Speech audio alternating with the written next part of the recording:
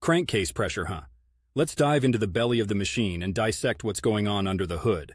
When your engine runs, its pistons move up and down within the cylinders. The space below these pistons is known as the crankcase. Now, engines aren't perfect, far from it. Despite best efforts, some of the gases from the combustion process find their way past the piston rings into the crankcase. This is what we call blow-by. So, crankcase pressure is essentially the buildup of pressure inside the crankcase due to this blow-by gas. It's like if you were trying to blow air into a sealed container. The pressure inside the container would increase. The same principle applies here. If left unchecked, high crankcase pressure can cause a multitude of problems for your engine.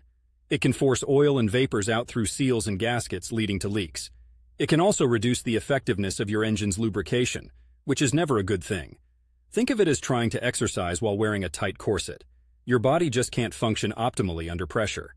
Most modern engines are equipped with a PCV, positive crankcase ventilation system. This nifty piece of engineering recirculates the blow-by gases back into the intake manifold, giving them a second chance to combust and reducing emissions. It's like giving the gases a do-over, ensuring they contribute to engine power rather than just causing trouble. Living in Portland, Oregon, where keeping our environment green and clean is a big deal, understanding how your vehicle's PCV system functions could also be seen as doing your bit for the environment. Believe it or not, a properly working PCV system is one of the unsung heroes in the fight against pollution.